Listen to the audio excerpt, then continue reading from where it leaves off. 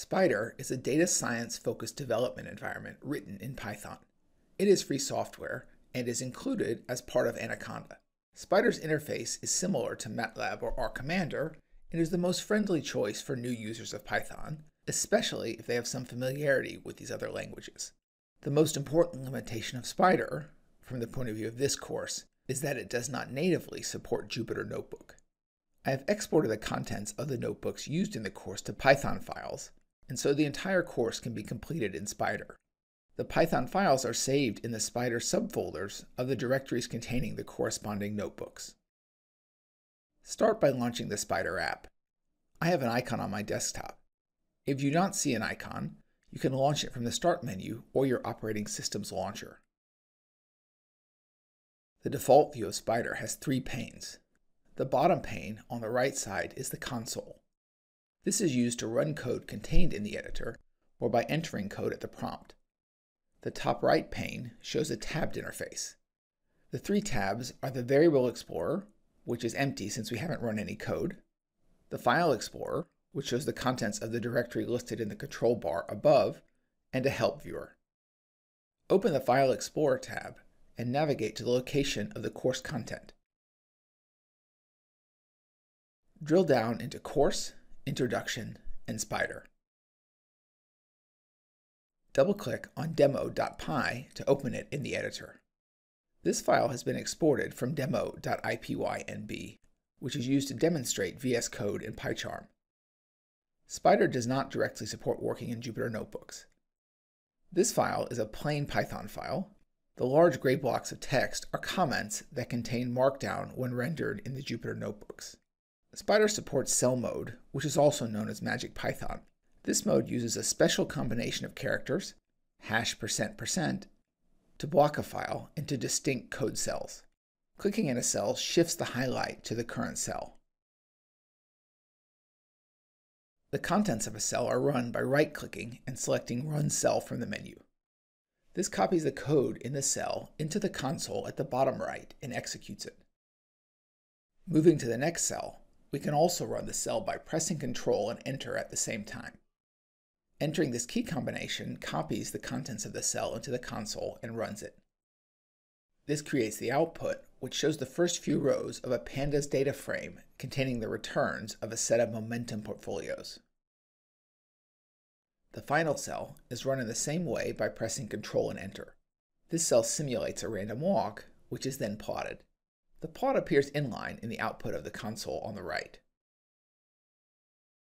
I can run this cell again. This copies the code to the console again and runs it. This code uses simulated normal random variates, and so the plot is different each time the code in the cell is executed. Running the cell, once again, produces a different plot.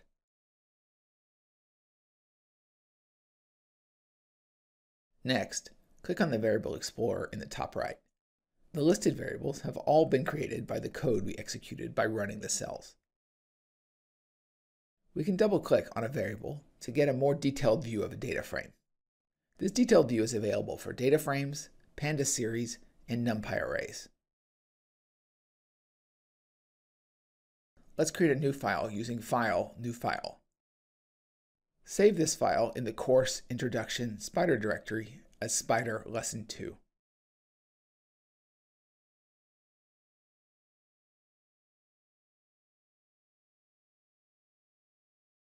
Let's start by creating two cells using the special combination of characters #%%. In the first cell, enter import numpy as np. Then on the next line, type np.arange. Double-click on arange and press Ctrl and I at the same time. This opens the help for arange in the help viewer. We can resize this window to get a better view. The help lists the function's definition, the parameters that it accepts, the output that it produces, and shows some examples. Return to the editor and finish arange by entering some parentheses and the number 10. Assign the output of this function to the variable x. Finally, enter print parentheses x.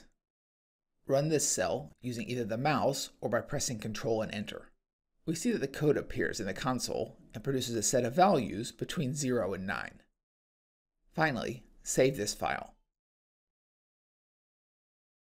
Open the File Explorer and locate the file we've been editing. Right-click on the file and select Run.